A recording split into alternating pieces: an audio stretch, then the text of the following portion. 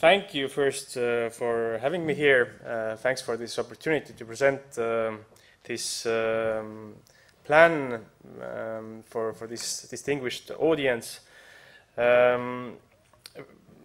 Just a few moments before the presentation will be uploaded. Eventually, I hope it will be uploaded. A few words about this plan, plan or strategy, however we call it. The strategy of Estonia, relying 100% on renewables in electricity and heating and cooling sector, has been launched by two organizations, one Estonian Renewable Energy Association and the other Estonian environmental NGOs, council or however you call it. And together with these two organizations, dozens of experts worked on this strategy.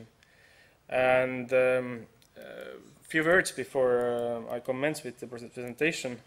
The strategy looks only at the electricity and heating and cooling sector, leaving out transport for various reasons because of the administrative decisions European Commission is about to take in this remit regarding especially the ILUC factor decisions. And also there were various other reasons why we decided to do the transport sector later on. We are not trying to sort of challenge or attack anybody with this plan, but what we are trying to do is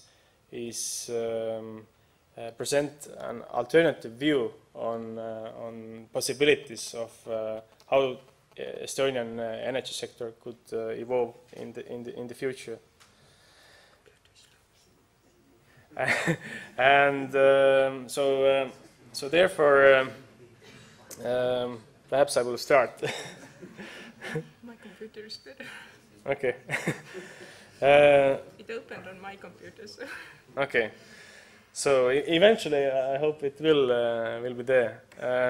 Anyways, so this was a big adventure for us because we didn't know really where we will end up with this strategy before we started with it.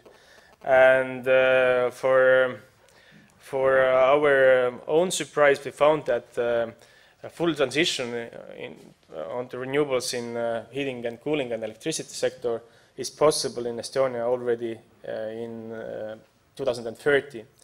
And this transition is technically feasible, it's economically viable, and it's environmentally sound solution. So there it is, finally.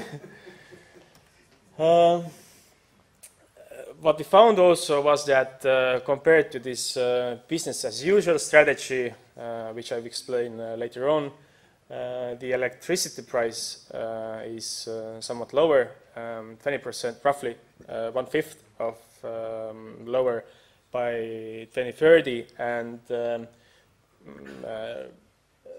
by 2050 even 1/3 lower. The production portfolio is competitive, and due to the fact that the marginal cost advantage that the renewables have. We also indicated the cost of this strategy. It needs investments roughly at the margin of 6 billion euros. And also we concluded that the renewables potential largely in Estonia is untapped. But before to commence with the production portfolios, a few words about the consumption, because this is also prominent in today's conference agenda. We did different modelings and also looked at the legislation requirements deriving from legislation that is applicable to all EU member states. And what we found was that electricity consumption in the future is about to increase, but heat consumption is about to decrease. We took rather ambitious targets for the energy saving strategy. We set the goal that annually at least 2% of the existing housing stocks should be renovated in order to save energy. This is quite ambitious regarding the past performance in this remit, at least in Estonia. And also we took the renewal rate of the housing stock 1% a year. So in order to implement the strategy of full transition into renewables in Estonia, ambitious energy saving strategy is an absolute must.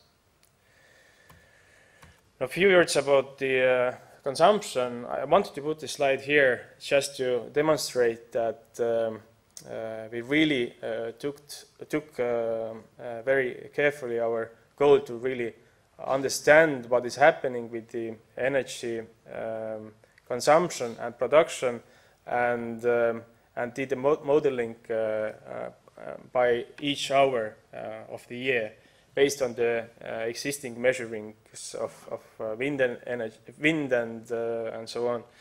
And what we found was that it's fully feasible to cover the consumption of electricity in Estonia with renewables portfolio.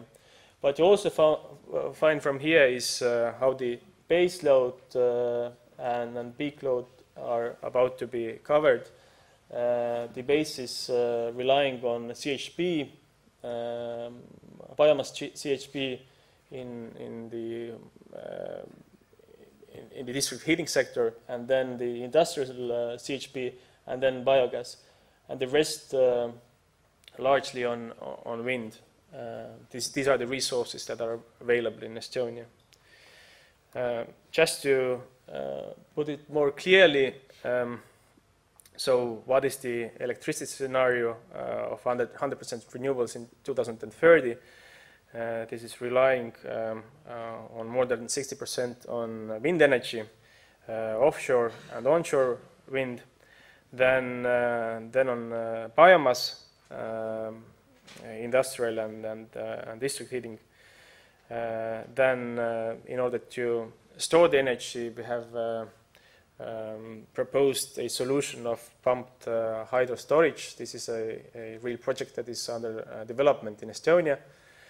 And then rest of the production are consisting from biogas, hydro, PV, and small wind. From heating and cooling sectors, what you can see is that if the biomass CHP is being developed in Estonia, this is sort of addressing two sectors, meaning heating also. Largely, roughly half of the heating demand in Estonia in 2030 is relying on the heat that is used efficiently in this cogeneration process. Then in the district heating, we also have foreseen in places where it's not feasible to develop CHP, bio furnaces. Then there's also a proportion of roughly 30% of local solutions where it's not feasible to develop district heating, and these are relying on solar collectors, on heat pumps, and locally used wood. Costs. This is an interesting aspect of this presentation, and so as I already outlined, investments into this strategy are roughly in the range of 6 billion euros. This seems as a very staggering amount, but at the same time, considering that the energy sector is very very investment intensive, then these numbers are not that outrageous at all. Also considering that in last 4 years the investments by the private sector into renewable sector in Estonia have been in the range of 600 million euros. So in next 17 years we expect, if their conditions are right, that this strategy is entirely feasible. So the investments financing point of view, what we are suggesting is to rely on this renewables portfolio on alternative investment support programs. So the financing means like emissions trading, auctioning revenues, then EU structural funds, then the flexibility mechanisms from the renewables directive, and then finally the taxes on fossil fuels. And based on this, we conclude that there's no need to direct any funds from the public purse, from the state budget, into this transition. Alternative portfolio, which consists of 2 new oil shale power units and a share of Estonia's share in the Visaginas nuclear power plant, has a cost of 2.7 billion, or roughly 2.7 billion euros. But there we estimate that at least half of it has to be borne by the public purse. There's also, at least in Estonia, have been recently very heated debates about the cost structure of different electricity production technologies. And what we, from our side, have done, we have made public all these our assumptions, and also listed different various technologies based on their cost structure today, in 2020, 2030, 2040, and 2050. This is the picture in 2030. And as you see, many renewable technologies are competitive compared to nuclear or oil shale power units.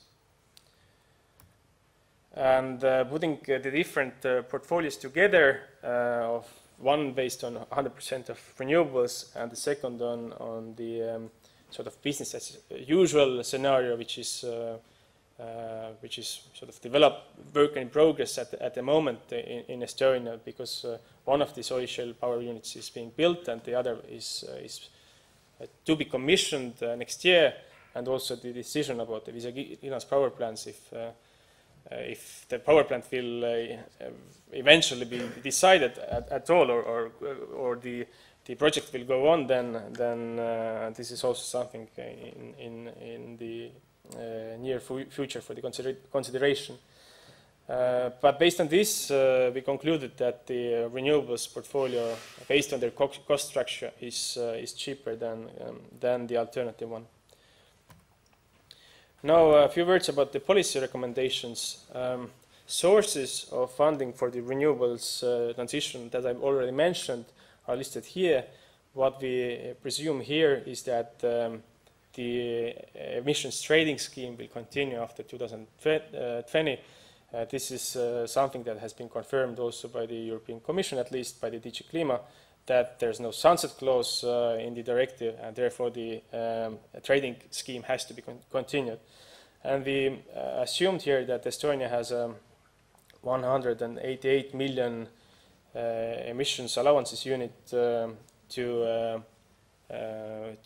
be sold in the auctioning, and this based on the average price over these years of 15 euros would raise the government 2.8 million euros, which is more than enough to finance this full transition. Also, we based ourselves on the EU Commission proposal on the structural funds, that 6% of the funds should be targeted to renewables and then energy efficiency, and found that then based on the estimations of Estonia's share, so if I may say so, this could range to 420 million euros. Also, oil shale resources fee, which is something that we have also publicly explained. So, what is our view on the how big should be the resource tax for the oil shale based on comparisons of different other fuels like biomass, coal, and oil, and then flexibility mechanisms. So what we have listed here is that we hope that it is possible to finance offshore wind parks in the range of 1,500 megawatts from the flexibility mechanisms. Policy recommendations further. What is needed from the policymakers is to determine the long-term binding goals in the remit of renewables, energy efficiency, and greenhouse gas reductions, and this means also a set of measures in order to achieve these goals. Also, as I already brought out, an investment grant program which would attract private investments into this sector is necessary. Then the solution of grid issues, introduction of smart grids in order to facilitate the micro production, micro generation into the grid, and developing the storage capacities. And finally, to my last slide, so what could be the socio-economic effects of this scenario? Firstly, lower production costs for electricity by 2030, roughly 1/5 lower production costs for the renewables portfolio compared to the alternative. Then diverse production portfolio. This is important also from the security of supply point of view. Then cleaner environment, of course, something that is associated with the renewables, of course, and efficient use of resources. This is something that we took as a basis when we started to work out the strategy that the use of resources with this plan has to be maximally efficient, so that with this plan the efficient heat consumption is utilized in order to produce heat and electricity in the modern cogeneration plants. And this allows to use biomass and biogas also more efficiently. Then reduction of CO2 emissions, creation of new jobs. We estimate at least 10,000 new jobs to be created with this plan. And we haven't taken into account the jobs in energy efficiency sector, and also the effects on other sectors. Then improving the trade balance with the need to stop importing natural gas, for instance. Then improving the quality of roads, because with the idea of this hydro pump power station, this will be producing local granite, and this would be used for building the roads. And finally, the increase of the overall competitiveness of the economy. And with that, I would like to finish my presentation, and thank you for listening.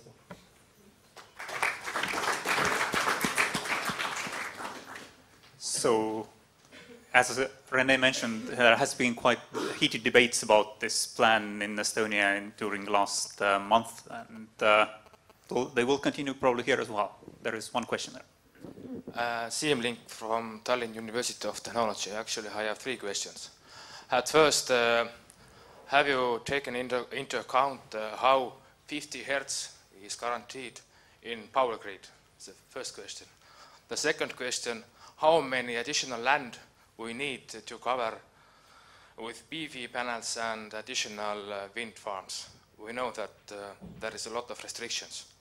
And the second and third question, how many miners in eastern part of Estonia lost their work? Thank you.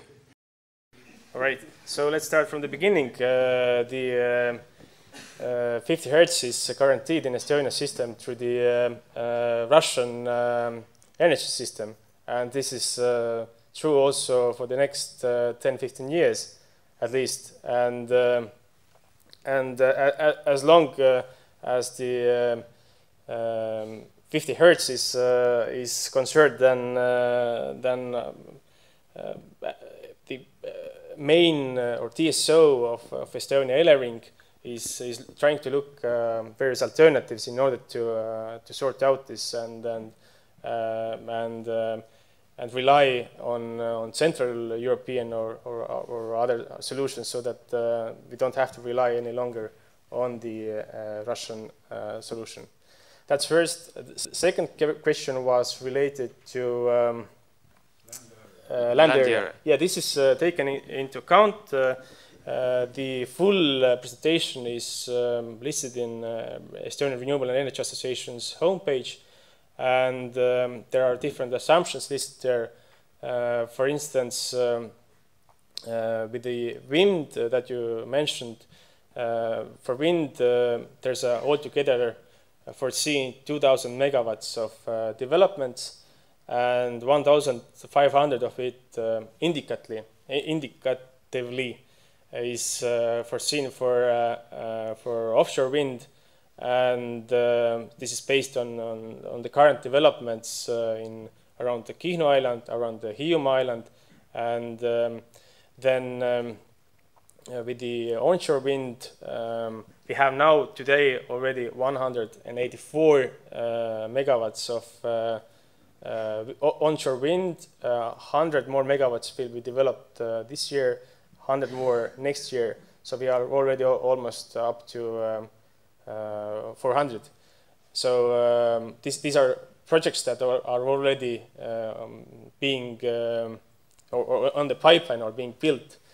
And with the rest, we have listed with both biogas and biomass the need to, for instance, for biomass, the need to cultivate the existing lands in order to raise silo and produce biogas through the fermentation from the silo. The land area is listed there. I don't remember by heart, but this is just a very small proportion of the available land in Estonia, which is not utilized today. With PV or solar, if I recall correctly, by 2050 we hope to reach to a level of 11% of the entire roof square meters of available in Estonia, and this is not perhaps that ambitious, but at least it's rather realistic, and I think this is something that is feasible. But I don't recall exactly whether it's solar collectors and PV together or PV separately, but I can check it and answer you over the mail. And miners, yeah. So as you very well know, oil shale is now being more and more used for production of oil, not electricity. And considering the current projects of Estonian Energy and Viru Keemia Group, which are the two biggest producers of oil in Estonia, they would need at least 18 million tons of oil shale in 2016 if their projects will be fulfilled. And today's or last year's mining level was at the rate of, I think, 16 billion tons. So they would need almost 19, okay. So they need roughly the same level. In addition to that, there's a need for electricity production. So what we have calculated is if the electricity production will continue at this level as it is today, and the needs of oil production will be added to that, then you need even roughly 30 million tons of oil shale, so more than today. So these are the developments at the moment, and it's very much about or up to government's regulation how much oil production they want to see and how much electricity production from oil shale they want to see. Just a very short question. Could you say very quickly what is the electricity price for households when this plan will be implemented, taking into account increasing cost for compensating when 60% comes from wind farms? So it means Elering have to build more gas stations. So electricity prices will be cheaper compared to the alternative. That's one thing.